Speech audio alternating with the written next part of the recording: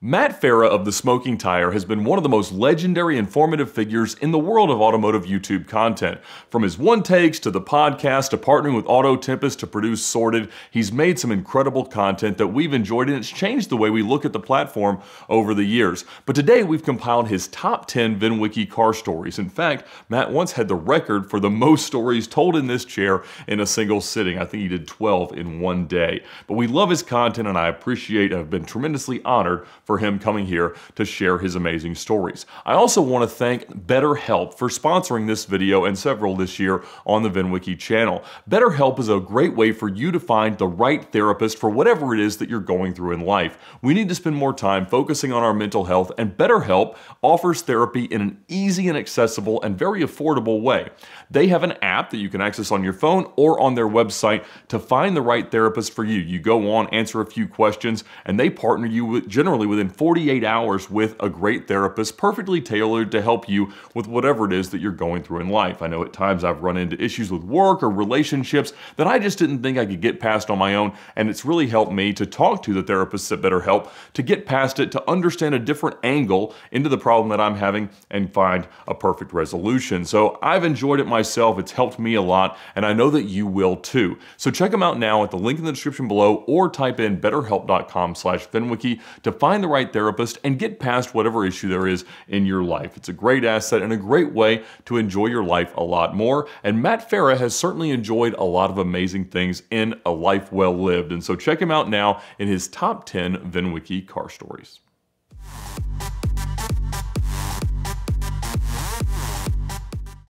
Go yell at every Jeep Wrangler owner in America. Thank you.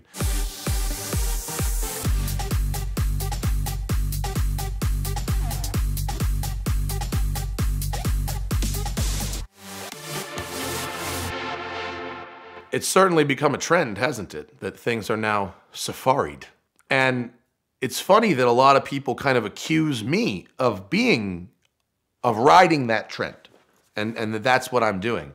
But the story of my safari, when Lee Keen, who builds these Keen Project safari cars, I've known him since 2005 when he was racing for Farnbacher Lowell. Greg Lowell of Farnbacher Lowell, they were like a ALMS GT team. He stole like $10 million from a church and went use it to go racing. But Lee was one of his drivers. He was a very, very talented driver. And when he retired from professional racing, he had built this cabin in the woods in North Carolina, and he took a 911 SC, and he built his own safari car, and it was Safari #1. He built it for himself. And it was built after the 911 SCRS models of, I believe it's 85, 84, 85. And the idea being that you have not a competition rally car, but you have a 911 that feels like a 911 in a lot of the important ways, but that has some overlanding capability as well, and some light rallying, hooning kind of capabilities. So the cars are really all the same. When you build a Keen car or commission a Keen car, the only things you get to choose are, would you like a 3.0 or a 3.2 engine, an SC or a Carrera, and what color? And what kind of interior fabric would you like? And that's pretty much it. The rest of it is a standard package. And so what they do is, so to back it up, forget what they do. He invited me to go to North Carolina to drive his Keen car on my show, Tuned. This is how far back we're going, bro. So the Safari trend is what, 2-3 years on now? I drove his car in 2014. So that's when I figured out, and you can go watch the video, it's still up. Within 5 minutes behind the wheel of this car, of his car, I knew this was a thing I had to have. Not only one day, this is my next car. Because I had a Raptor, and I liked certain things about the Raptor, the shocks and that kind of stuff, but it was enormous, it was stupid. Nobody needs anything that huge in Los Angeles, it's ridiculous. So I wanted something that would tackle the urban environment that I was in. Yes, I'm in the canyons filming, but on my day-to-day, going to the store, going to work, those roads are terrible. And so air-cooled 911, classic, practical, usable, but also different, off the beaten path, and with its focus shifted a bit. It's important when you're building a customized car, commissioning a customized car, or buying a customized car to be honest about what your needs are gonna be for that car. If you're driving around the city all day, you shouldn't buy a GT3 RS. That is not an optimized experience. And if you wanted to buy a classic 911 for use in an urban environment, well, a 4-inch lift is actually kind of practical. It's not so tall that it can't get around a corner. It's got some lean, a little bit of trophy truck lean, but that's part of the charm. It's you trophy trucking out a 911 a little bit is an incredibly charming experience. The body roll is fun. When it rains a little bit, the loose surface, man, I slide entrance ramps. Like I get the back out. I get low grip surfaces. This thing is killer. And you take it on some dirt, you take it on some sand, and I'm not even kidding. It turns in like a GT3 on dirt. You load up the brakes, you transfer the weight forward, and then just smash it and just slide it out, and it's great. We got a beautiful diff in there. For the last 2 years, it's pretty much been my daily driver. And there's people who will call me a pussy because I don't go to the trails every weekend or something. But the fact of the matter is, I do a lot of driving. And on my days off, that's not really what I like to do. I'm sorry, I have a lightly off-roaded vehicle that I don't take off-road that often. Sue me. Go yell at every Jeep Wrangler owner in America. Thank you. I do go off-road once in a while. It is fun. I have snow tires for it. I take it to Mammoth. It's my ski car. And it's cool. I mean, a guy looking like me, pulling up in a lifted pink Porsche with bus interior, that you look at that and you go, what is going on in this dude's head? You know, and I like creating that type of reaction. When your build is cohesive, but then there's something about it that's like, whoa, what's that? You know what I mean? And I typically achieve that with very loud interior fabrics, which I've done in other cars as well. And I think it's really fun to play with that. And because a lot of people take these cars very seriously, so I don't. But most importantly, it's just a fun little car to drive. And for all intents and purposes, it's just my car. You know, I don't remember exactly. It was in Santa Cruz. And I had Sharkworks inspect it, and I was gonna paint it a different color. It was cheap. It was cheaper than it should have been because cassis red, the color, is, I think, a beautiful color when photographed well. The owner who I bought it from was the worst photographer on earth, and he photographed it at high noon, and it looked like garbage. And that's why it was cheap. That, and it was probably 3,000 or 4,000 miles from needing a top-end rebuild as well, which I ended up having to do. The G50 911, even just to buy, you know, that's a fabulous car to drive. I never said, hang on, let's not do this. I never got to that. It was never like, wait a minute, this is great, just leave it. It was always bought for the purposes of doing that build. When you decide you want one, first off, even then, but certainly now, there's a very long waiting list. I had to wait almost a year.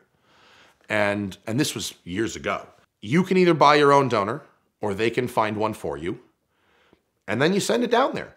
And they rebuild the engine. They do skid plates.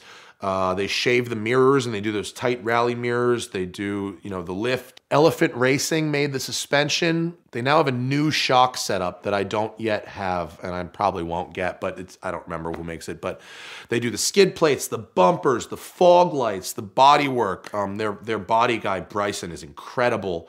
I think they've built 25 or 30 of the cars. It takes about 10 months once they start. And the choosing of the fabrics is really fun, and there's a lot of whimsy in it. And I'm probably the poorest guy who owns one of these things. A lot of these guys have these as like off-road toys, and they beat the crap out of them. They just trash them and rebuild them and fix them, and they just hammer, hammer, hammer. And the Safari Club is not a bunch of posers. It's a bunch of guys who really do want to use these cars. And I was supposed to go on the Safari Southwest Rally, but it was canceled for COVID, unfortunately. We'll do it next year. But it's a really cool car, and I think that sports cars that have good on-road dynamics, that can be translated very easily to good off-road dynamics as well. The concepts of weight transfer and all that, it all applies.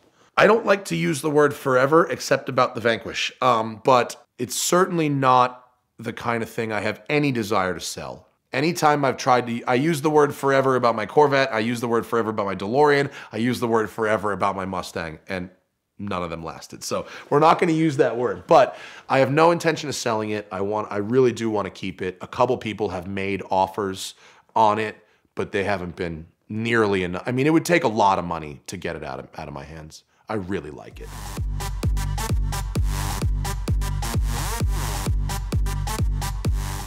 The only person who liked the Hummer was my 90-year-old grandmother.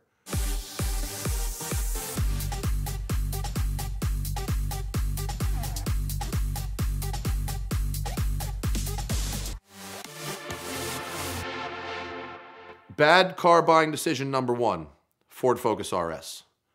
The Ford Focus RS, I made a mistake by falling in love with something from afar and allowing my eyes to blur everything else and going, I wanted it because I had the Fiesta ST, which I loved. And I go, okay, well, the Focus RS is the next bigger, faster thing. And so I pre-ordered it. There were delays, they messed up the ordering system, whatever. By the time they got it at Galpin Ford, they put it, because they like me there, they put it in their Aston Martin showroom on the turntable. So when I go in, it's like, and it was sparkly blue. And I was like, where do I sign? I think maybe a mile or two into my drive home from there, I went, this seat is really uncomfortable, and this car rides like absolute dog shit.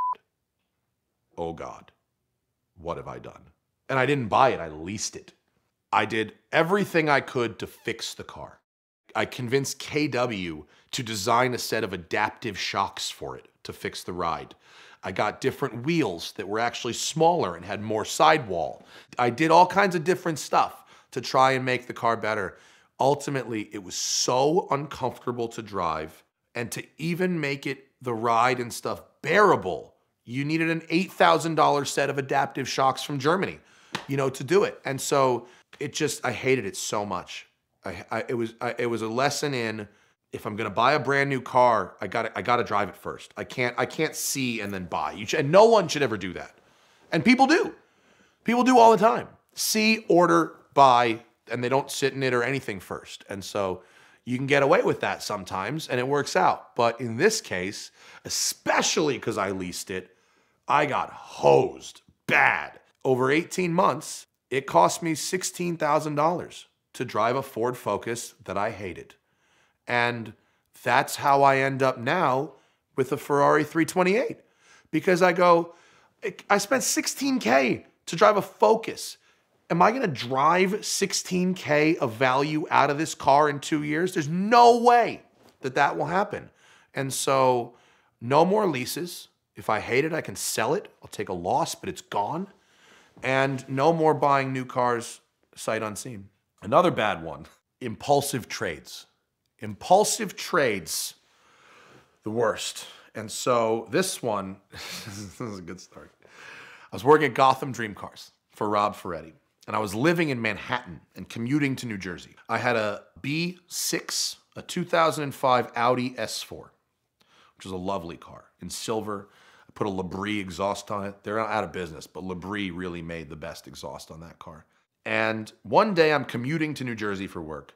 It's a horrific rainstorm. There's flooding everywhere. The highways are like, it's a disaster. It's taken me 2 hours to go 15 miles kind of thing. And I'm driving stick and just hating everything, right? And I'm stopped on like a cloverleaf exit ramp. I'm stopped there. Single lane, just nothing moving. And I'm looking at this grassy knoll here, and I go, if I had a Hummer. If I had a Hummer, I would be out of here right now. And I already was kind of on a thing because I was going to work at Gotham Dream Cars, and I wanted a really cool car. And the S4, don't get me wrong, it's a lovely car. It's a very, very nice car. But I wanted something that was a little more flashy. I'm in the exotic car world. I wanted to be... I didn't just want to work there. I wanted to live the lifestyle. Remembering what I had said in the traffic jam, that very day, a guy named Steve Waldy, he's a Lamborghini guy, he's a Hummer guy, and he's a whatever wholesaler out of Jersey. He shows up with a Hummer. And it's a 2001 black over tan wagon. And he goes, hey, look at this thing. It's for sale. And I go, hey, let me have a go in that. So I took it out. and took a 15-minute drive in this thing. And I went, well, this isn't as bad as I thought it would be. And on the spot, I traded him straight up for my Audi. H1 Hummer. The value of each car was around $40,000. So it was a straight up trade. And I, at the time, wanted to be somebody I wasn't. I wanted to be Hummer guy. I wanted to be in your face. I wanted to be kind of aggressive. I thought I could be, but I wasn't that guy at all. The first week with the Hummer was so fun. So fun. It kept raining that week, and it was deep puddles, 4 feet of water. I mean, really, so fun. And then the next week, someone spit at me. The next week, someone left a bag of dog shit on my hood. Now, I was living in Manhattan with a Hummer. The only parking garage on the Lower East Side that even would allow me to park there charged me $1,100 a month to park it. Okay? It had a 42-gallon diesel tank. But I was working in New Jersey, where diesel was like a penny. So I'd fill it up in Jersey. Never crying. Then I left that job about a month later. And I started commuting to Westchester, which was twice as long. And the gas was twice as expensive. And now, this was just my car. This wasn't like a side fun car. This was my car. And now it's basically like I'm commuting to work in a school bus. You have to actually calculate longer drive times to get places because it's so slow. Because of the portal axles, it does that rocky thing. When you stop, it does this rock. It's very disconcerting. The seats are like Spirit Airlines coach seats. And everyone thinks you're an asshole, basically. Pretty much. Which, if you want to be that defiant person, that's a good way to do it. But ultimately, that's not what I want it to be. I would let anybody drive it. I hated driving it so much. I had a friend who loved driving it, and he really was that defiant asshole. And so he became my driver. So he was like, let me drive the Hummer. I'll drive you around wherever you want. He was like 22. So he would drive me to the clubs in New York City, sit out front in the it was the stupidest thing. After about 3 months with the Hummer, I just couldn't take it. I was so miserable with this thing. I hated it so much. I drove it to Mini of Elmsford, and I traded it straight up for a John Cooper Works Mini. And on the way home from the dealer, I got a ticket doing 97 and a 50. The only person who liked the Hummer was my 90-year-old grandmother, who thought it was the coolest thing in the world. And everybody else in my family hated it. And my parents wouldn't let me park it in their driveway. It was like, I don't park it. The DeLorean was the car that made me love cars. When I was a kid, little, and my dad brought me my very first car magazine, there was a DeLorean on the cover. And it changed my perspective as a kid, what a car could be. And that always stuck. And so when I got a little bit of money, it was, I want a DeLorean. And so I found one. And I had the guys at DMC do the full deal. It was very, very low miles. That car was interesting. It was a 2,700-mile car that had been stuck in a storage unit in San Pedro since 1986. The guy bought it. It was a built in 82, re-VINed in 83 as an 83. First sold in February of 85. It had made 3 trips to the dealer in the first year. The company went under. The guy was upside down on his loan, and he stashed the car and defaulted on the loan. So when we found the car, there was no papers, none. And the bank that held the note was out of business. So I had to I learned about title bonds. That was the first time I learned about title bonds. Here's a teaching moment. If you have a car with no title, you get a title bond. And then it's your car, you register it, but if someone shows up and says, hey, that's not his car, that's my car, they pay that person off. That's how that works. So I got a title bond, and I was able to get it registered. The thing about DeLoreans were, one, that car was, after it was fixed up, it was so nice that actually it was a little too nice to use. And also, DeLoreans are very good at kind of a medium speed cruise. In LA, you've got light to light traffic and you've got bonsai canyoning. And you have almost nothing in between. And it's terrible at both of those things. There's almost nothing you can do to improve it. People change engines and stuff, but it's not the engine. The problem is the chassis. It's a Y-frame chassis that if you put more than like 250 pounds of torque through it, it'll twist like a pretzel. And it has 14-inch wheels with tiny, tiny little brakes.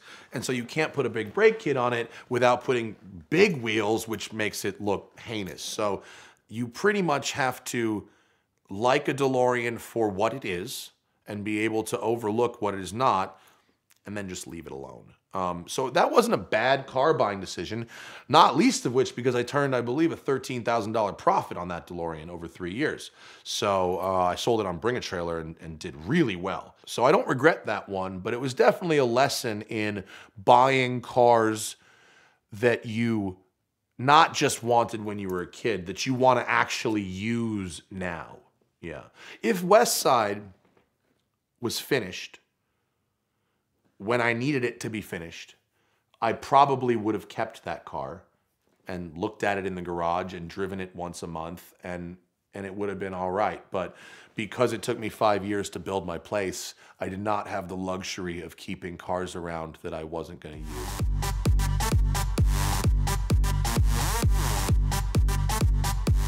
Ralph gave his Vanquish, his personal Vanquish, to my father.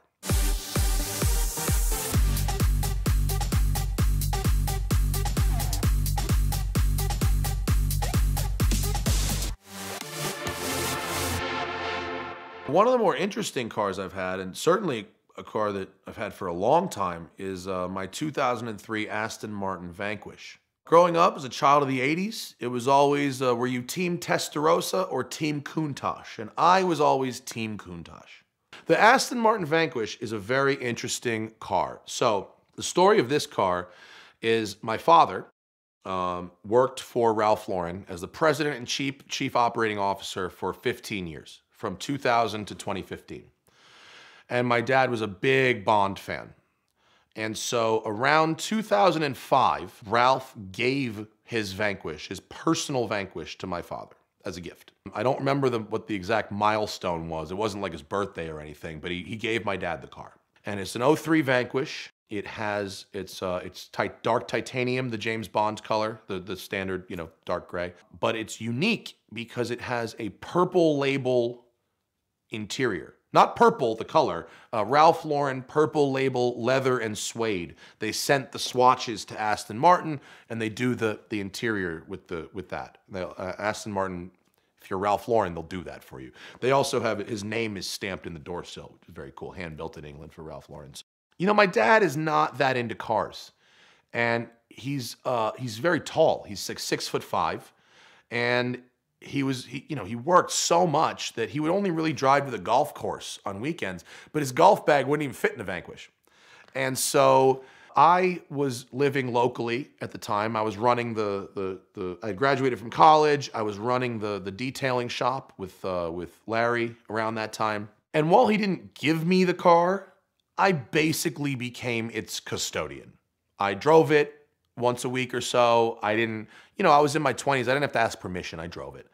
And to go back to my privilege and my growing up and being more honest about myself, I used to pretend it was a little more mine than it is. You know what I mean?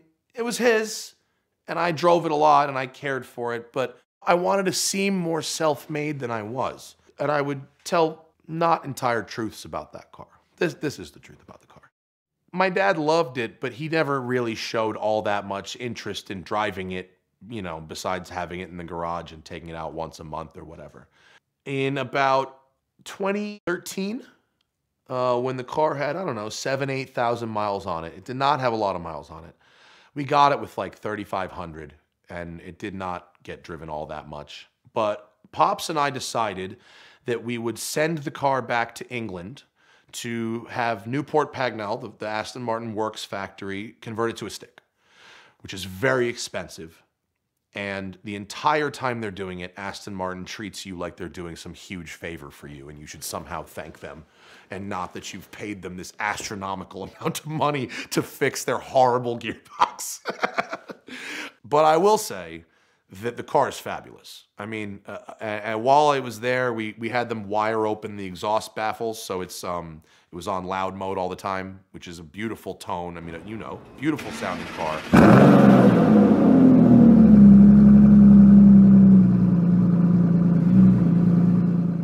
And it's a stick. And it's, other than having 3 pedals in a pedal box sized for 2 pedals, aside from that, honestly, you wouldn't know it didn't come like that from the factory. I mean, they did a really beautiful job. They made the interior look right.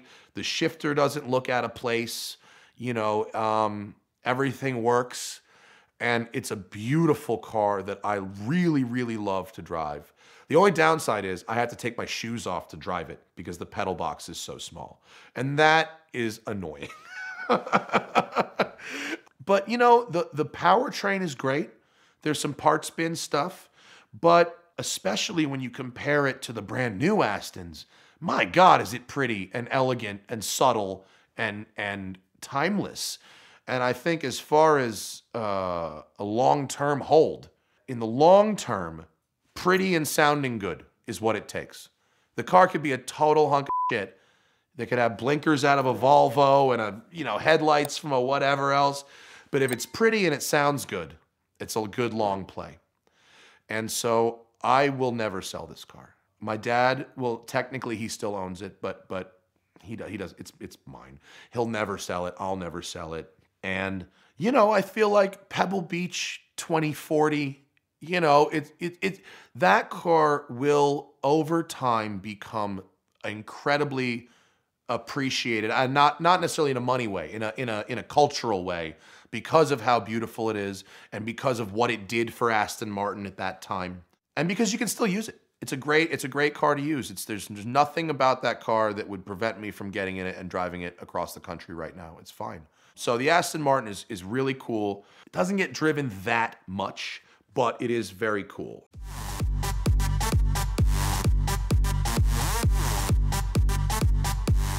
But the last owner did the belt service himself. No thanks.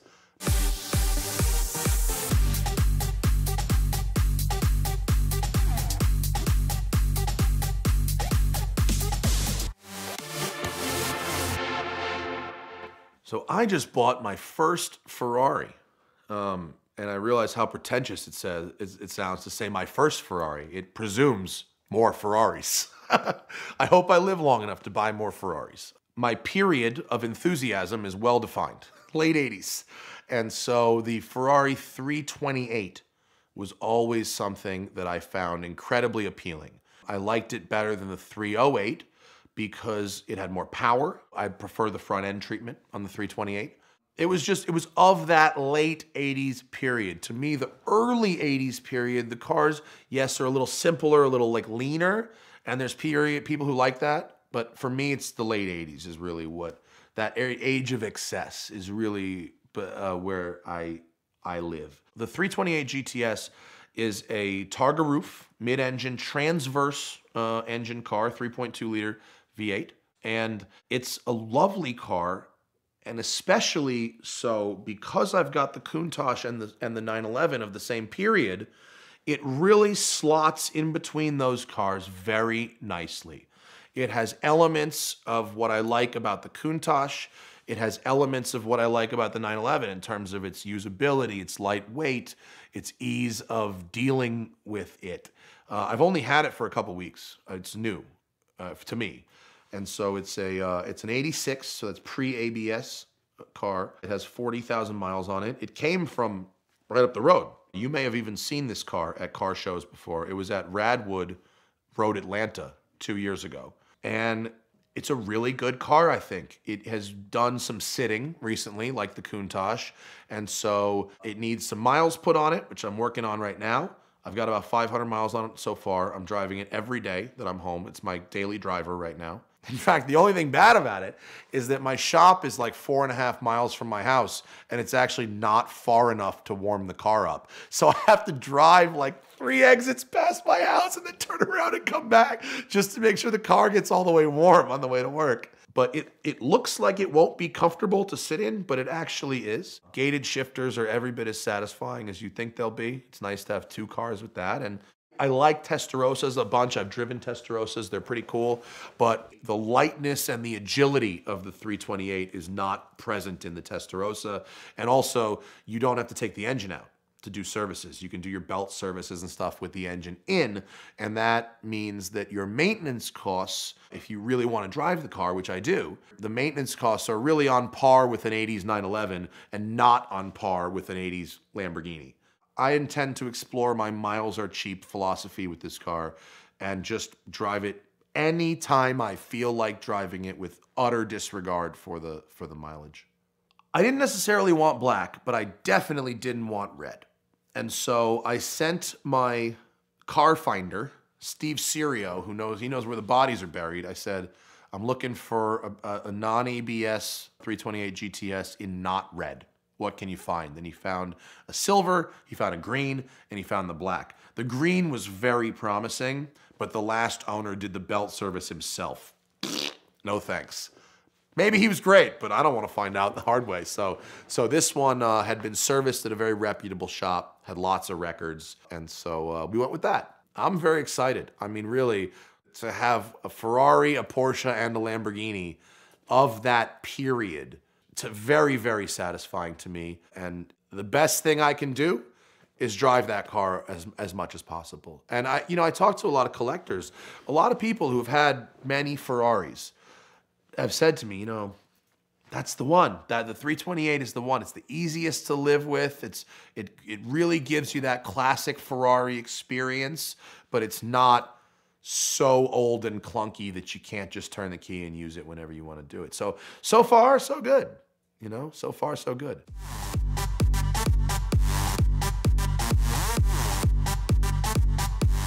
He had spent a truly shocking amount of money to not really drive it very much.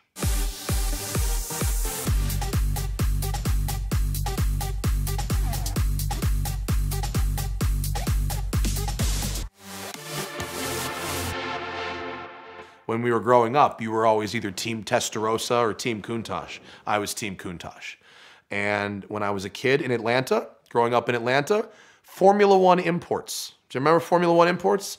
It was in Buckhead, and it was like the gray market Lambo Ferrari store in the 80s, and my parents would take me there when I was a kid. And a guy who owned that place, he was very impressed with my knowledge of all the cars. I could rattle off statistics and all that when I was like 7 or 8. He'd let me sit in all the cars. I sat in the first Diablo to come to Atlanta, LM002s, Ferraris, but the one that, it was the white on white, the triple white Countach. That was really the one. I had the Alpine poster, the whole thing. And so first time I ever really drove one was the car I ended up buying. A dude named Dave. He's a restaurateur in LA. He has a chain of local restaurants. There's 5 or 6 of them. He does well. He has a really cool collection. He buys great stuff. But he's really busy. He doesn't have a lot of time to drive it. And my car, he owned for 10 years. He was the 3rd owner. I'm the 4th owner. The car was delivered new to, here's a name you'll know, Al Bertoni in Pennsylvania, I believe. I think that's where he was. Somewhere on the East Coast. Somewhere on the East Coast. And the car was Al Bertoni's car, and I have a prototype Bertoni exhaust on the car. He also added a fuzzbuster, the Escort Fuzzbuster. It has the factory Alpine CD player, which was a $9,000 option in 1987. And it has remote door poppers. So it has overcharged door struts and actuators that are on a remote. So I can stand across the street and pop both doors. It's fire. I've never seen another Countach that can do it. I've never seen another one. And I told John Tamarian at Curated about it. He's like, I've never seen one that does that. So it's very cool. It came to California in the middle 90s. And the last owner before me, he only drove it about 1,000 miles in 10 years. What he did do was rent it out for photo shoots. So I got a real Hollywood car. If you see a piece of pop culture that features a Countach in red from about the last 10 years, it's probably a 90% chance it's my car. And there's a couple key ways to tell. There's a little ding on the rear bumper you can see. The plate is visible in a few of them. There's a couple little ways to tell which car is my car. But it's on 2 different photo shoots with Cindy Crawford. It's done a shoot with Diddy. It was like the cover of GQ. It's in a Muse video. It's in the Ralph Lauren Red cologne ad campaign. The only service it's had to get since I've got it, I rented it out to some DJ who paid to have it put on stage during his set at the Palladium. What an unbelievable waste of money this was. And it couldn't go indoors with fluids in it. So I drove it to GTO Engineering, who looks after the car. They drained all the fluids, flatbedded it to the thing, pushed it on stage. I got a free service out of it. So the only service ever needed. So he rented it out to a bunch of shoots. But what ends up happening is you smoke the clutch from being loaded on and off of trucks. So he called me and said he wanted to sell it. I made a deal. I will buy it at this price, but I want a perfectly a perfectly functional car. That's the deal. If it breaks the next day, fine, but I will be handed a perfectly functional car. So it actually was a great deal. I was able to buy the car fresh out of a major service with a brand new clutch. And I realized very quickly that, because I saw the service bills, that over the last 10 years, he had spent a truly shocking amount of money to not really drive it very much. I mean, I want to say it cost him $75,000 in service over 10 years to really not drive the car so much. Now, before he sold it, I reviewed it. He was a buddy. He goes, "Do you want to drive my car?" Yes. And so I spent a day with it. He flatbedded it to the canyons, and I up and down and up and down and up and down the mountain, and it was one of the best driving days I've ever had. And so when the opportunity came to buy it, I was able to put the money together and I bought it. But I saw how much the dude spent to not drive it. And I just said, well, how could it possibly cost any more to drive it? I mean, if it costs you this much money to stare at the thing in your garage, well, how bad could driving it be? And so I started driving it. And I started making a point to drive it. I have a thing called Lamborghini Exercise Day, in which I put at least 50 miles on the car. So I've had it about 2 years, and I've put 7,400 kilometers on it, which for a Countach in modern times is quite a lot. It's a lot of driving. And you know what? It works fabulously. It's a real runner. It loves to be driven hard. Like all Countaches, it's a little clunky when it's cold. All the Italian stuff is. But when it's warm, and it takes a while to get warm because there's like 12 quarts of oil or something in the dry sump. I mean, it takes forever to warm it up. But when it's warm, I mean, there's almost nothing that is satisfying, on that kind of level of purity. It's 3,200 pounds, double wishbone suspension, built in a time when Nürburgring lap times didn't matter. What matters? How fast does it go in a straight line? How comfortable is it to drive on the highway? And can it get around a corner? Kinda. And so it's really, really, really good. I drove it to the SVJ press launch. That was a move. That's a flex. To roll up at the SVJ press launch in a Countach is like, oh, park this up front, please. Driving it is fabulous. Looking at it in the garage is fabulous. I've rented it for a couple of photo shoots, although I drive it there myself. I mind it myself. What's really great about a car like that is every time I take it out of the garage, somebody comes up to me and says, "I've never seen one before." And that is very, very rewarding. And it kind of reminds me, A, that I'm a little spoiled, because not only do I have one to look at all the time, but I've seen a bunch. Not that if I saw one on the street, I wouldn't do a double take, but I've seen them. And there's people who have never seen them. And to see the reaction of someone seeing one just out on the street, for the first time, it's a really special moment. They really, you watch them take it in. It's very cool. It's so much different from a modern supercar, which they seem so much more mass produced, and they are. They made 2,000 Countaches from 74 to 90. Mine is one of 617 QVs, 4-valve cars, and less than 200 of those were injected. Mine's an injected car. So there's a carburetor versus injected. The carb guys, there's a couple people on Instagram that are like real snooty about their carbs. Real snooty. And they literally will jump into the comments on my Instagram to remind me that the carbed cars have more power. Just so you know, your car makes less power than my carbed car. Oh, thanks. When I show up at Englishtown to drag race you, we'll note that.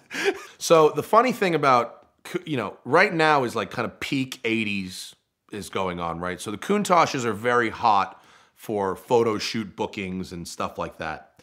And what's funny is when you buy a car like that and you start posting it on Instagram, the casting people find you and the booking people find you. They want to use your car in whatever it is that they're doing. Now, they always start by offering nothing. It's his hot new director. You have to see it. He would love to work with you. Yeah, I'm sure he would. But more likely what happens is, I know a lot of the Countach owners in LA, and they try and lowball us. They play us against each other. They go, I want to rent your car. And I go, here's how much it is. And they'll call over there and they'll go, will you do it for less? And they lowball you down to this. So I didn't want to play that game. And so I held firm at a very high price for a shoot that demanded a red Countach. They wouldn't, no other color would work, only red. There's 3 reds in LA. Leno, the head of O'Gara, and me. Okay? Leno's not, he doesn't need your money. He's not doing it. Head of O'Gara, doesn't seem likely. But I held out and I got big dollars for it. And so I started the Countach Union. And the acronym is Countach Union Negotiating Top Salaries, which, spells my wife made a nice little plaque for me and everything. So now, if an agent wants to rent a Countach for a photo shoot in LA, they go through me. And I have fixed the price. So that way, we don't get taken advantage of by these sleazy agents that are trying to lowball us. Find another car. If you want a Countach, you can call the Union and we will provide one in any color you like. And it's the exact same price no matter which one it is.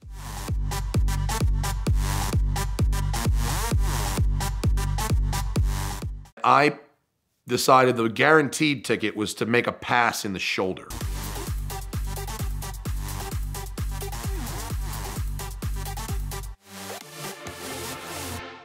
I don't recommend doing this, ever. The first to get a ticket challenge video is, in hindsight, one of the most shocking examples of white privilege I have ever participated in. And I don't know what order people will watch this video compared to other videos, but I talk about my privilege a lot, especially recently, as I'm trying to be a better person.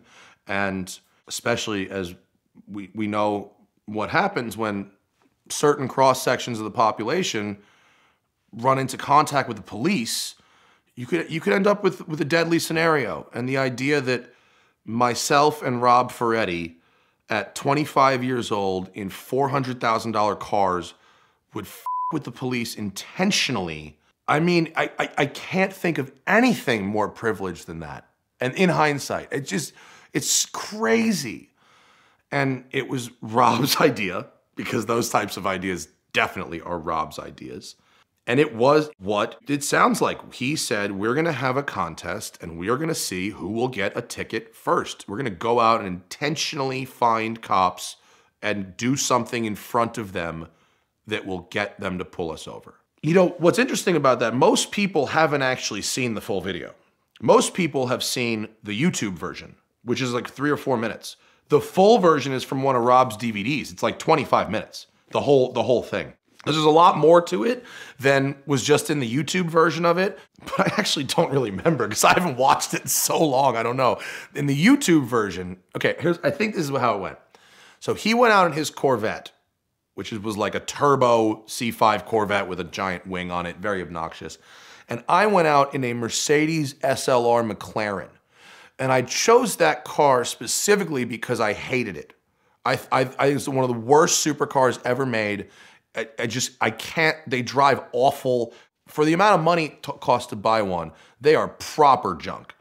And I wanted to make a video where I really on a supercar, and that was the one I hated the most at that time. So me and Rob left the Gotham warehouse in New Jersey. We went on the New Jersey Turnpike, and I saw a police officer, and I decided the guaranteed ticket was to make a pass in the shoulder. So I passed a semi in the shoulder, which you gotta understand. At the time, this was like peak bull run road rally baggery. I don't endorse this. I don't do anything like this anymore. If you drive on the street with me, I'm a very, very calm driver unless I'm doing the one thing that I do up in the mountains completely by myself at 5 o'clock in the morning. I passed a semi in the shoulder. Obviously, I was pulled over. The cop, came up, asked for my license. He's looking at the documents, and Rob did like a Top Gun style Maverick flyby while I was on the side of the road. And he did a flyby, top of fourth gear, deep into the triple digits. And it was so offensive that the cop literally threw my license back at me, ran in his car, and chased him. And actually, he pulled him over, and I went and found another cop, and I did the same thing in front of a different cop and got a ticket, a reckless, in front of the different cop. I don't know why I thought that. The ticket was real. I got a real reckless driving ticket for a video that I did not get paid for. I didn't make any money on it. Nothing. It's just like a thing I did. And that cop that left me and chased after Rob, he got a reckless from that guy. So we both got recklesses. I don't even remember who won. I don't remember who got the first. I think he got the first one and I got the second one. But a couple things that really stand out about that story are that, one, the cop that left me and chased Rob was identified later and was fired because of that video. The tickets were real. And for me, it was something that it cost me thousands of dollars. It was a real ticket. There were real insurance issues. And, that period of 2008-9 peak road rally douchebaggery, there's people who would do those events. They're so rich they didn't care. Insurance premium goes up, whatever. They got 50 G's in cash in the glove box for bail. That level of not caring about what you're doing on the road, that really wasn't me. I never had that kind of money. I never had that level of not caring. It never occurred to me that tickets just didn't matter. I was not in that financial bracket or have that type of attitude. And so the moral of that story is everybody involved got in a lot of trouble. Me, Rob, and the cop all got in trouble. The cop got fired, I think. I don't remember why it was he got fired, the exact reason, but he did get fired. You shouldn't do that. Really, you really shouldn't do that. And it was 2009. I was a different person. You can see my sideburns. That's how you know. The big pointy sideburns, that's a different person.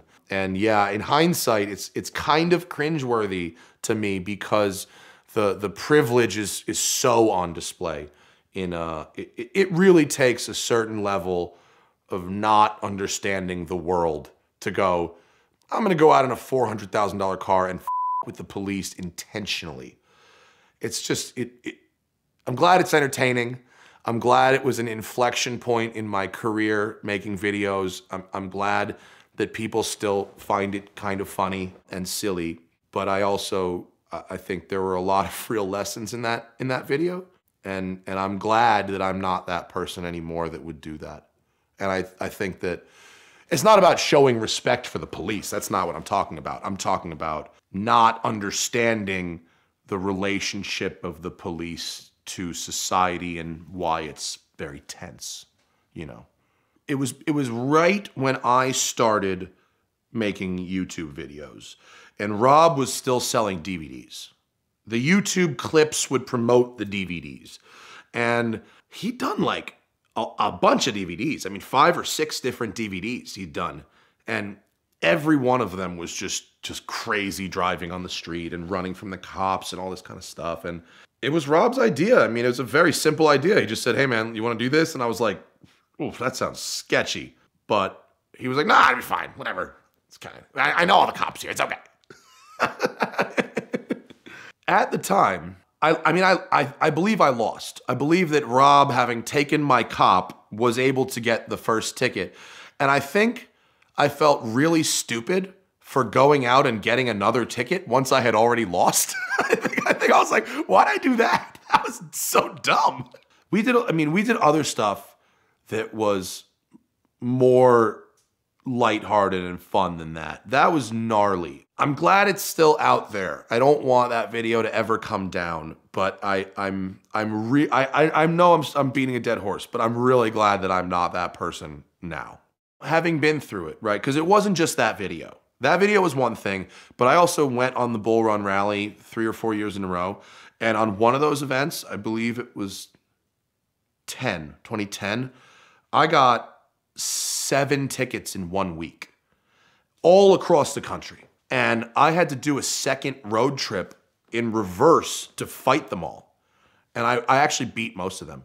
But doing stuff like that when I was younger, it was penny smart and dollar foolish. You really don't think about stuff like how this is gonna affect your insurance for the next 10 years, you know, where you are an established reckless driver in the state of California, and now you have to deal with the consequences of that.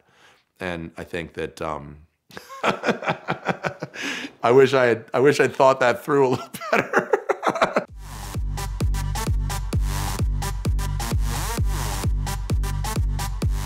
They'd see the cops, they'd make noise, they'd radio, and if they took one for the team, they got the 500.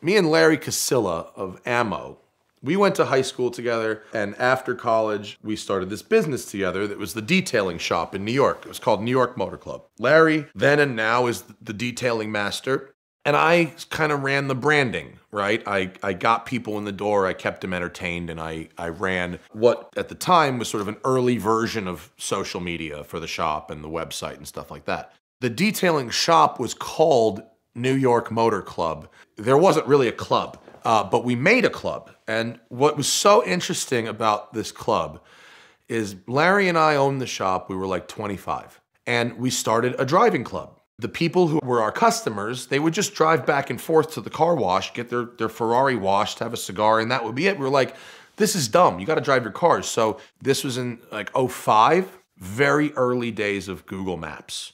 And I got good early at finding routes that like people had just never found, like right in our own backyard practically. Here's all these roads that like, these are here?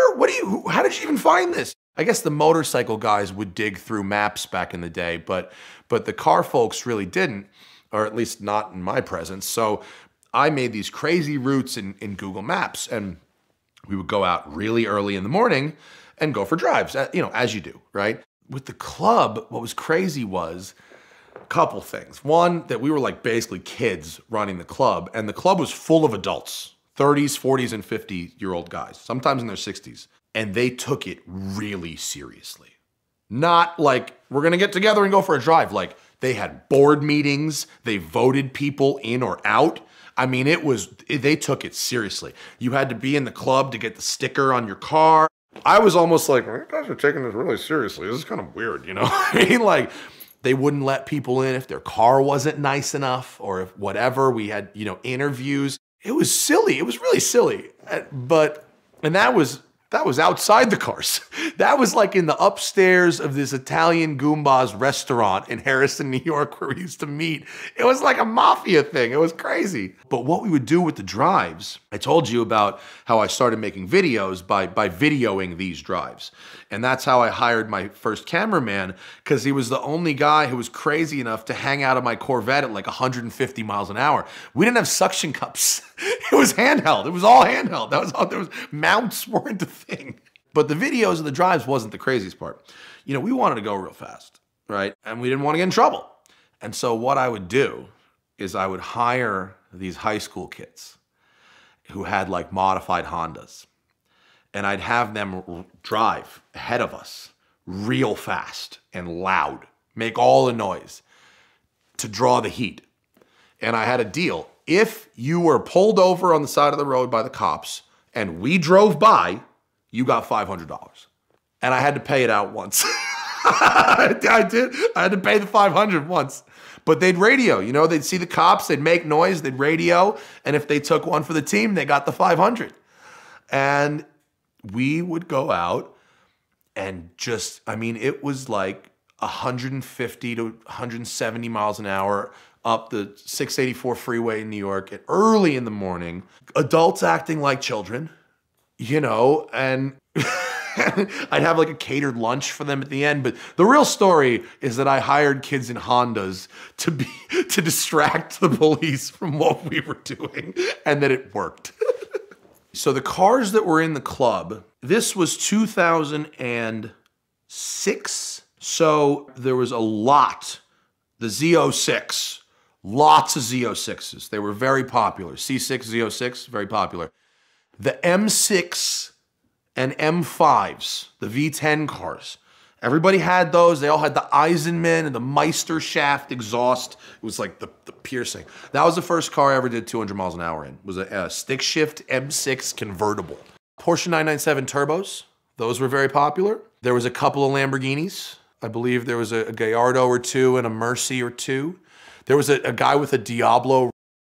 This dude, there's probably be a whole story on this dude. His name was Dave Vitale. And if you look this guy up, he claimed to be some kind of security expert, like Blackwater, right?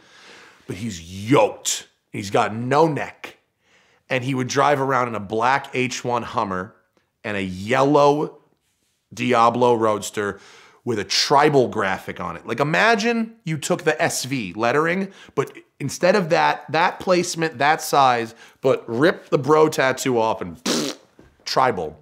And he had this dude develop a wet fogger nitrous system for this thing that actually, I mean, it was very stupid. All he did was purge the stuff out. But if you opened the hood and looked, I mean, it was an extraordinary piece of rigging that went down this Lamborghini's manifold. It was real. And this guy, he was like on the Maury Povich show. He would like help set up stings to catch people cheating. This guy wouldn't blend anywhere. There's nowhere you could put this dude except Gold's Gym where he would blend. And so the idea that this yoked meathead in his yellow Lamborghini were somehow going to set up a sting and catch somebody. I mean, it was ridiculous. But there's still some pictures. I don't know what happened to the guy when I moved to New York, to LA. The guy was gone. But you know, that guy was in the club and he was ridiculous. Rob Ferretti was a member of the New York Motor Club. And actually, you know what? You know Mike Musto from Hemmings? Mike Musto was member number 3. He was our 3rd member at the club with the 68 Dodge Charger, the Mr. Angry Charger. There was a couple pro touring cars as well. I mean, it wasn't like Veyrons or anything like that. It was a local club in Harrison, you know, Westchester, New York, north of New York City. And it was, you know, mostly young professionals, some blue collar, some white collar. And they took it serious, not just the driving, the organization. There was a ton of car one-upping. You know, the dude, guys, he had a Carrera 4S. One guy gets a turbo. The next week, they all have turbos. You know, there was a lot of keeping up with the Joneses, and it drove business. But I learned a valuable lesson from it, which is that marketing a local business to a global audience is a lot harder than you think. Even really before like Bull Run and Gumball made it to us, you know, they didn't have a lot of these kind of single day driving events back then. And it's a very common thing now. You see it's all the time. You know, whatever little club goes on a little drive and it's normal. But back then, there really wasn't much to do with the cars. And so we had these events. And then we needed a shop car. Well, we got to have a shop car to lead the drives.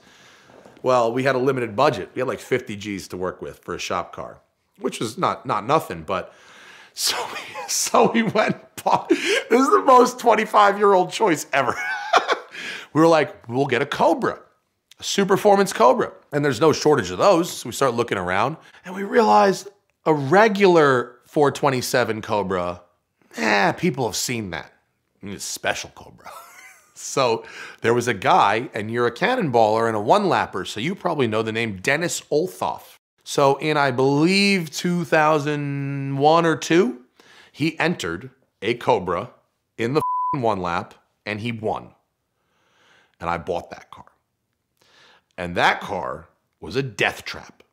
That car had a ex-Bill Elliott NASCAR engine in it that it had an MSD rev limiter in it. We put the rev limiter at 6, so we didn't die.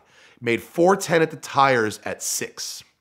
You could put a 9 chip in it, and it would get there on race. You'd have to put C16 in it, but we put it on a dyno, and it was 600 at the tires in 2005 in a 2,140-pound Cobra, and the transmission was a 4-speed Jericho crash box.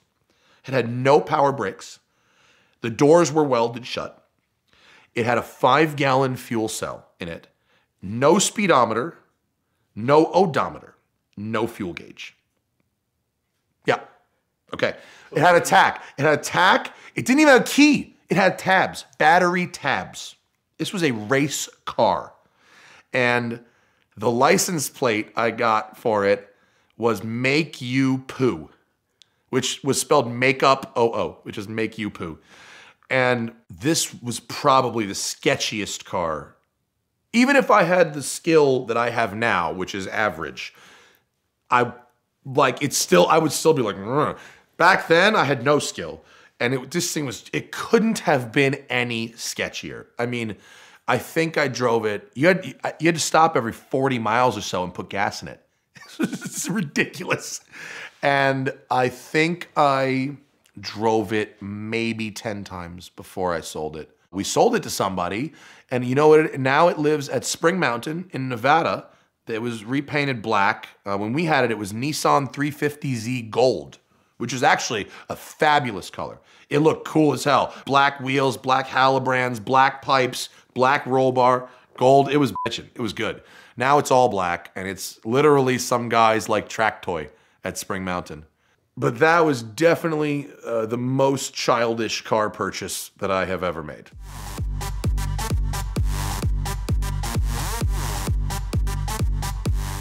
The show is designed around 8 cars, not 4, and like some stories about cars breaking.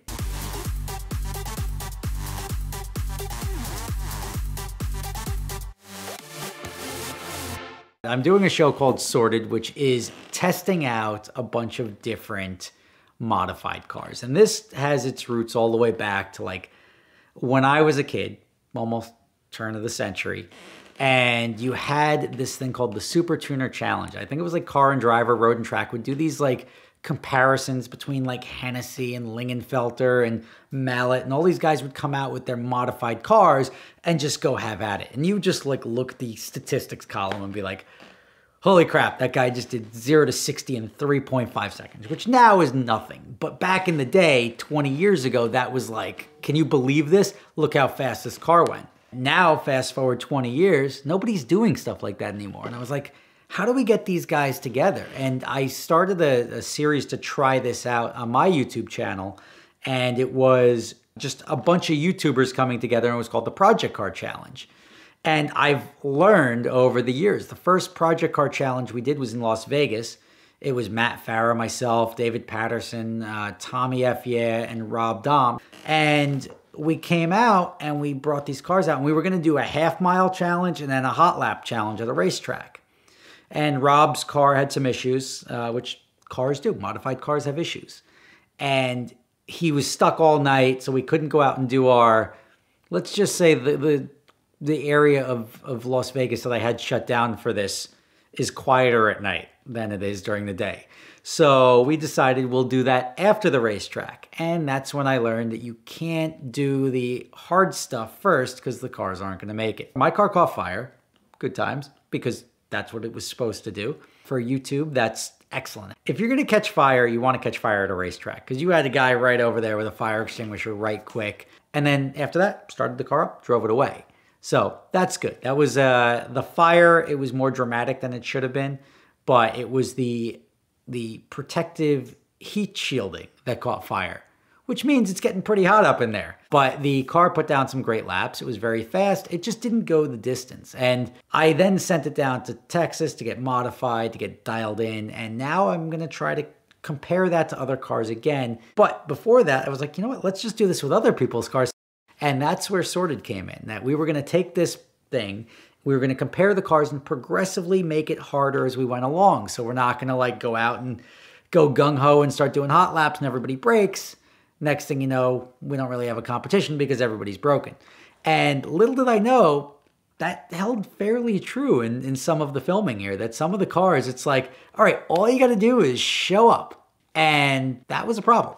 Now, we had over 190 people submit their cars to be used in the show. We selected 8 for the East Coast, 8 for the West Coast. The goal is to then race them against each other, the 2 winners.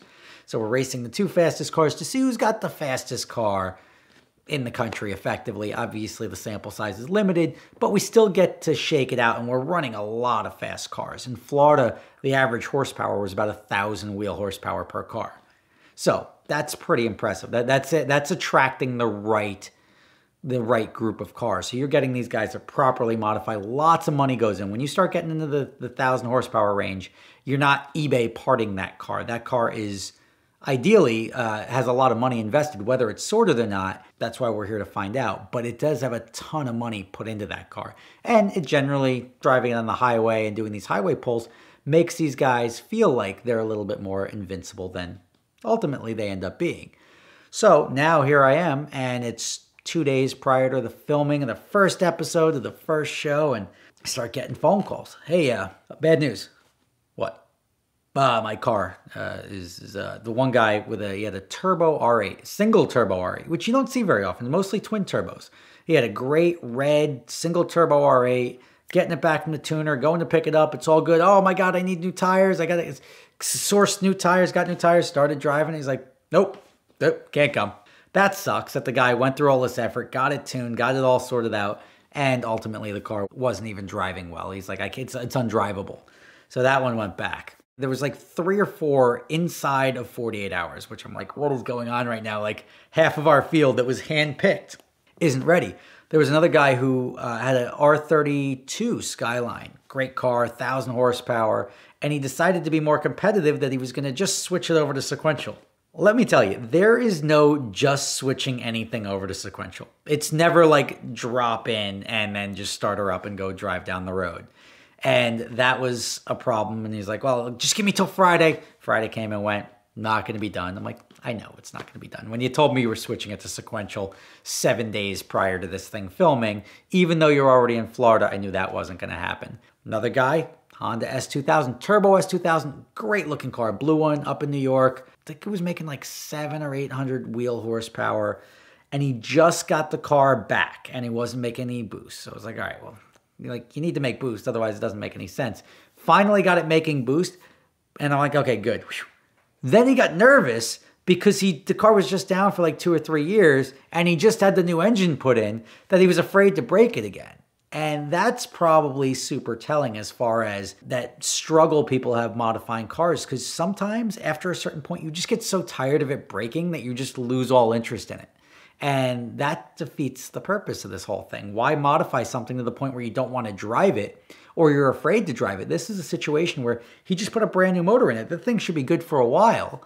And he was afraid to drive it because if it broke again, he'd be so like let down that he can't drive this thing for maybe another 2 or 3 years, because it does get expensive. I'm not going to spend other people's money. I get that.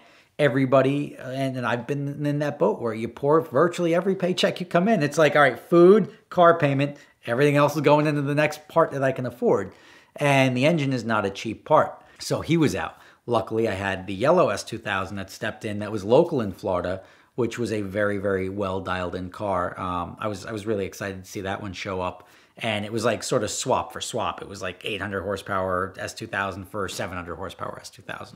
Worked out very well. Then, of all things, guy with a Mustang coming out of Staten Island, my tow vehicle broke. Ultimately, I ended up giving him my truck. I'm like, just here, you take my truck, just get it down. I can't lose another vehicle. I'm having enough trouble now that these people are bailing legitimately last minute.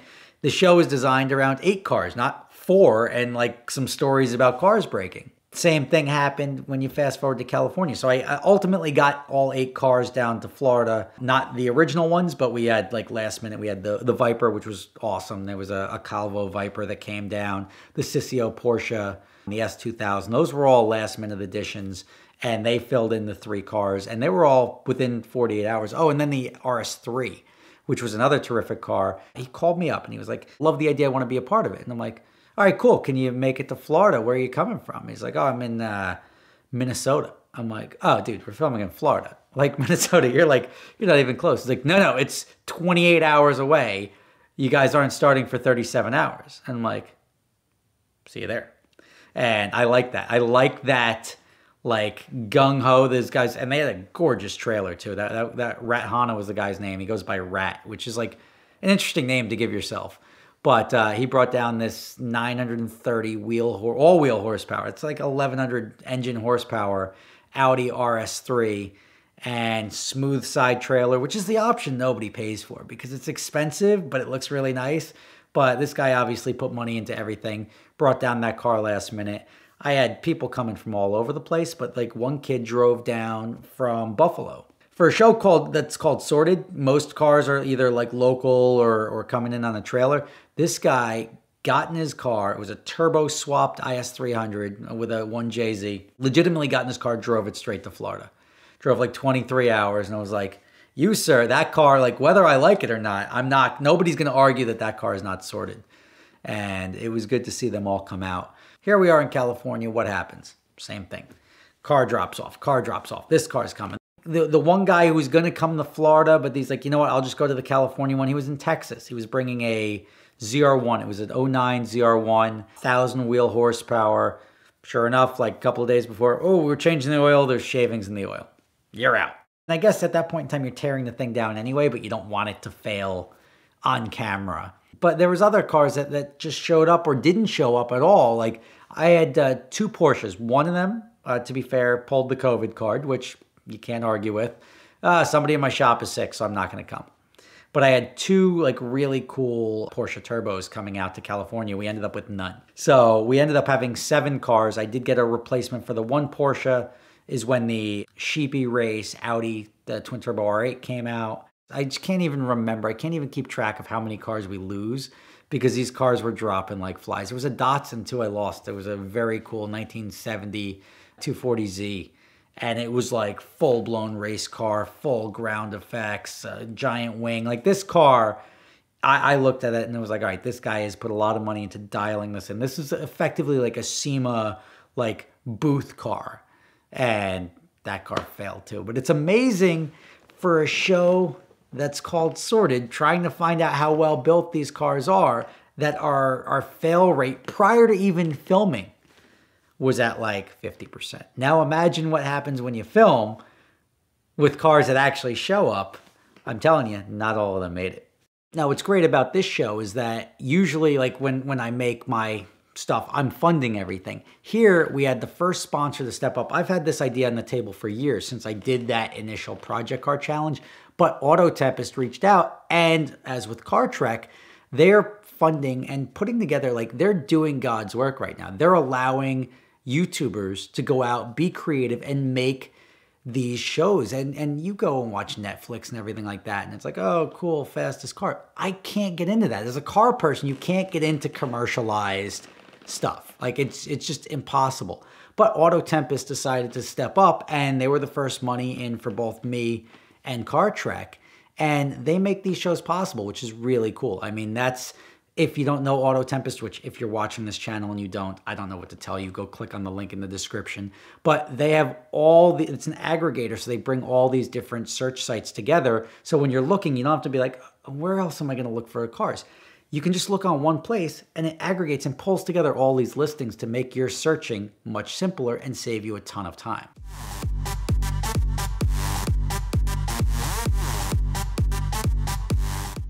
It's like a $300,000 car that nobody seems to want.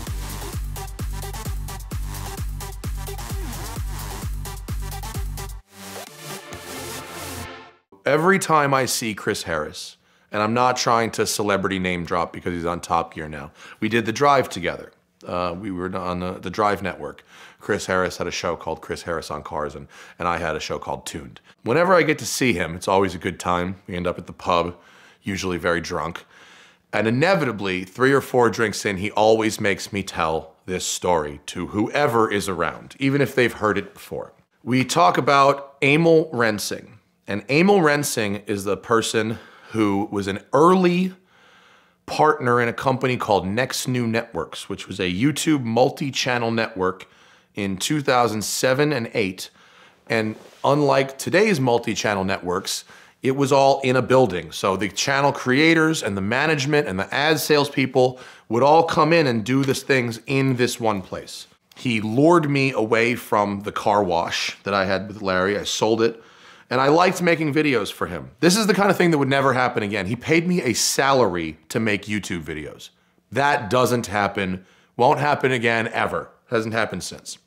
But in 2007, that was a possibility, right? He kind of lured me away from the car wash with promises of stock options, health insurance, you know, all the kind of stuff that a Silicon Valley guy would promise talent that they want to bring in.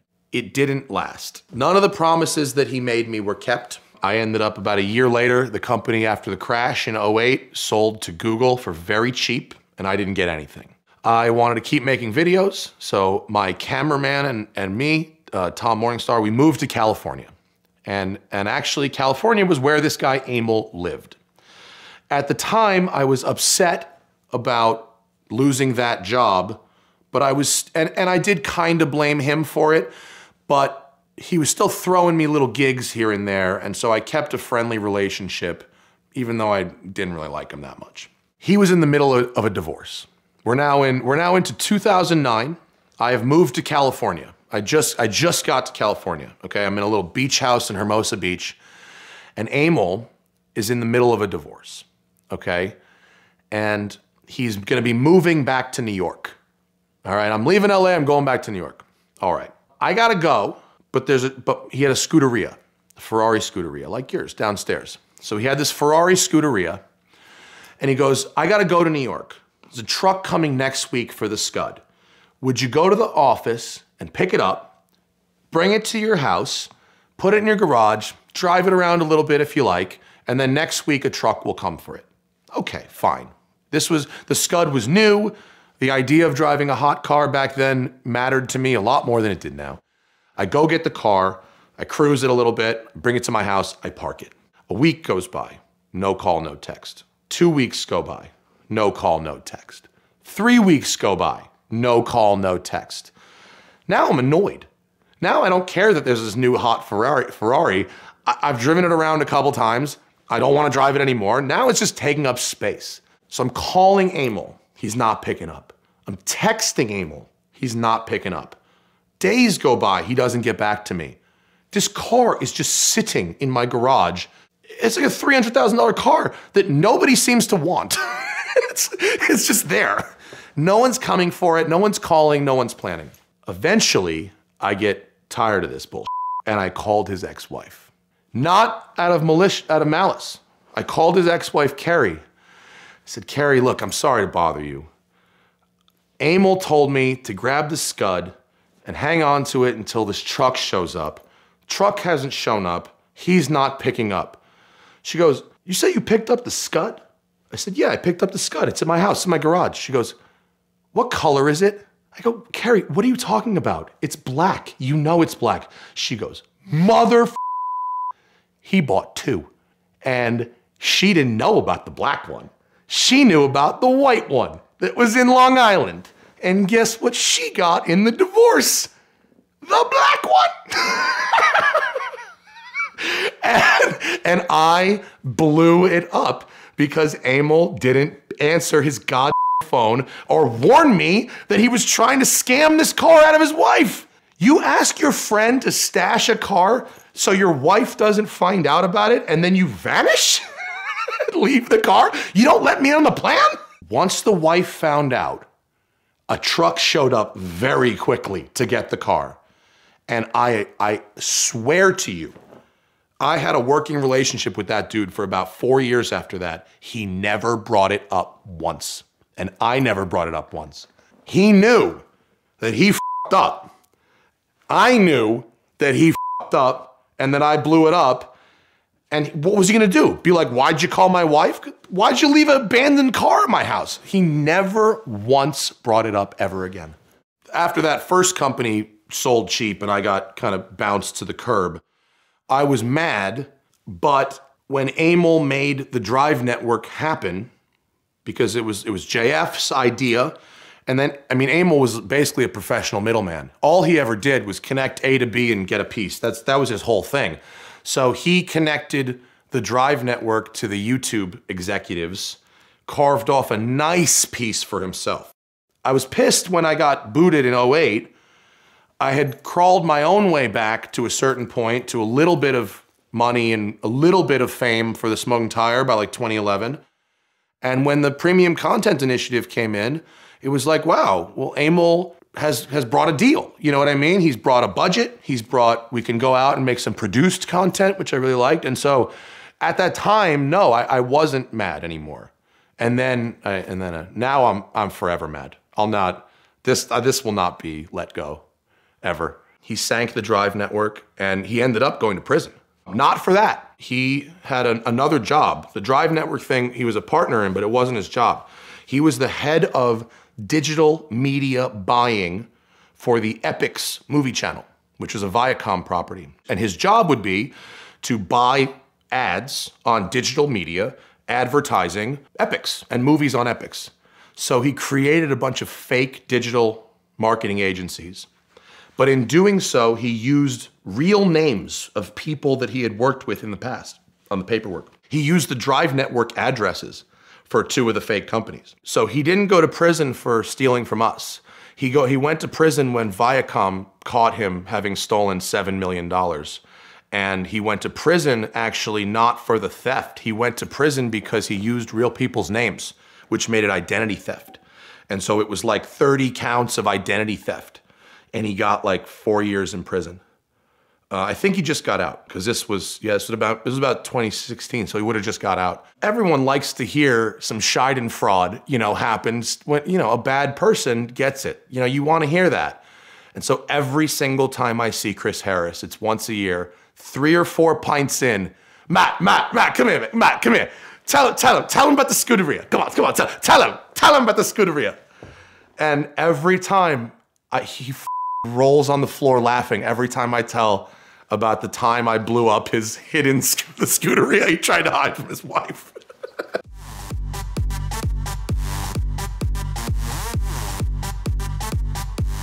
We go, okay, we're gonna do a 60 to 150. And they're like, well, it would really be better in a 100 to 200 race.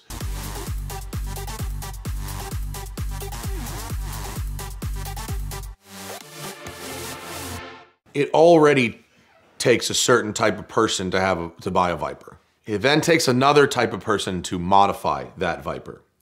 Imagine the type of person it takes to build a business modifying those Vipers, right? Imagine that personality. The Calvo Motorsports Viper is really the rolling reflection of Antonio Calvo's personality. The guy is extremely extroverted, loud, funny, flashy, and it's all about more. It's the most Texas car ever, right? Every time you go to Texas, it's always the same thing, right? 1,000 horsepower, stock brakes. It's the most Texas that it gets, right? He's got slicks on the back, stock wheels on the front, 4-figure horsepower stock brakes. That's a Texas build, right? Fortunately, these guys started with an ACR. So downforce, brakes, the fastest car Chrysler's ever made. So you're starting with that. They then built the motor, starts as an 8.4 liter. They stroke it to 9 liters and they add twin 76 millimeter turbochargers. So depending on what map and what fuel and what day, you're talking about anywhere from 1,100 at the wheels to 2,000 horsepower at the wheels, which is an absolutely unfathomable number. I mean, you tell someone something has 2,000 horsepower and they go, I don't even comprehend that. What does that even mean? It's got 2,000 horsepower and a license plate? It's got 2,000 horsepower and you just drove it here? Like, what do you mean? For these guys, there will never be enough things to brag about. It's always about being the fastest, the craziest, refusing to really believe. And then anytime something else got close, there was always kind of an excuse. You know what I mean? Oh, well, if we were running 4 less PSI on the tires. Oh, well, we were running map 3 if it was map 6. And yeah. Oh, well, it's the ambient temperature is 92. And, you know, meanwhile, okay. Having said that, Holy Mother of God. They weren't wrong. they may have had some dodgy excuses, but they weren't wrong. And the car was bananas. And the numbers that they were talking, oh, it does a 240 standing half mile. You know what I mean? It's like the lap times at Circuit of the Americas are like, you know, Le Mans cars, you know, like whatever. I've never in my life been in anything that pushed on my chest with the force of that Viper in 4th gear. The Viper, we're talking about a rear-wheel drive car that does 100 to 150 in 2.83 seconds. It recorded yesterday the fastest 60 to 150 I've ever personally seen. It did a 5.05. 5.05, 60 to 150. And to do that in the Viper, you start in 2nd. So it doesn't hook up until 4th. 5.05, 60 to 150, but 2.8 of that is 100 to 150. So you spin them for 3 seconds till you get to 100, put it in 4th, and floor it, and the needle goes, and you're at 100. I've never in my life felt anything like that. Now, Sissio pulled out a data log from his phone. He's got some GTR runway car that does it in 4 something, 4.7 or 4.5. But it's 2,200 horsepower, so whatever. You're talking about rear-wheel drive, 9 liters, twin snails, and a sequential box with downforce. 1,200 pounds of downforce at 150 miles an hour. The front end lifts because the wing is so gnarly. And it just doesn't grip at all. It's got a very advanced motorsport-based traction control system, so it will keep accelerating, but it'll be like, you know, it'll go. But then just 4th, I've never felt anything like it, ever. The force on your chest is proportional to the throttle. So it's just, you know what I mean? Like I've never felt anything like it. The force was so heavy and the straightaway disappeared so fast. I mean, you came out of the corner, wound out 3rd kinda, put it in 4th, went, and you're at the end of the straightaway. In the 60 to 160, they had to turn the boost down. What happens with cars like this is they can't hook up. 1st, 2nd, 3rd gear, they don't hook up. So they want to do roll races from 100 miles an hour. That's what they want. We go, okay, we're gonna do a 60 to 150. And they're like, well, it would really be better in a 100 to 200 race. Well, would it? What a practical build you have there. How many people are gonna get to find you to roll race you starting from 100? What is the point of this thing exactly? They'll talk about tracks like they're at them. They're not. They're on the 130, 2 o'clock in the morning. Go look them up on YouTube. Look up Calvo Motorsports Viper on YouTube. How many videos are you gonna see from tracks and how many videos are you gonna see from highways? If that's what you can get for writing a $250,000 check, not that that isn't a lot of money, it is. But it is an experience unavailable at any price from anywhere else. And that's what you're buying. But when I got to Florida and I saw it there and I was like, I'm gonna get to have a go in that. The problem it had in the East Coast Regional, they brought it out, and it had triple fuel pumps. And they told us, if the thing gets to a 1/4 tank, stay out of the boost because it will slosh the fuel rearward in the tank and the pickups are in the front and you'll run and drive.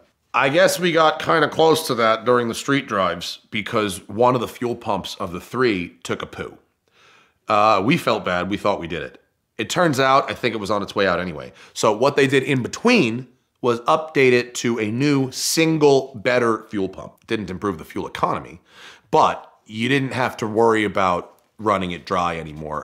which in that car is a real problem. I mean, that car is, again, I have never seen a four-wheeled vehicle go through fuel like that, ever. And the fact that it's E85 made it worse. You know, E85 is, I hate E85. E85 is like, it's such a nightmare. No one ever has enough. you go through it 4 times as fast as you go through gasoline, and nobody ever brings enough. A pull, a gallon. A pull, a gallon. You wind out 3rd and 4th gear, it's a gallon of gas. That was the other thing about Sorted. We made up these games. You know, you just make up games. And you have no idea, you know what I mean? It's not like we made up the games based on the capabilities of the cars. We made up the games based on what we wanted to see them do. And to us, 10 laps of a racetrack is not that big of a deal, but a lot of the cars we had out there, Tanner referred to as one pull wonders. You know, it made all the power for the one pull, and either it just got heat soaked or it did, you know, it did something else and a lot of the cars couldn't really make it more than 2 or 3 flying laps, which is a problem for sports cars. Now, it should be said that the cars that made it to the final, for the most part, could, even with enormous horsepower.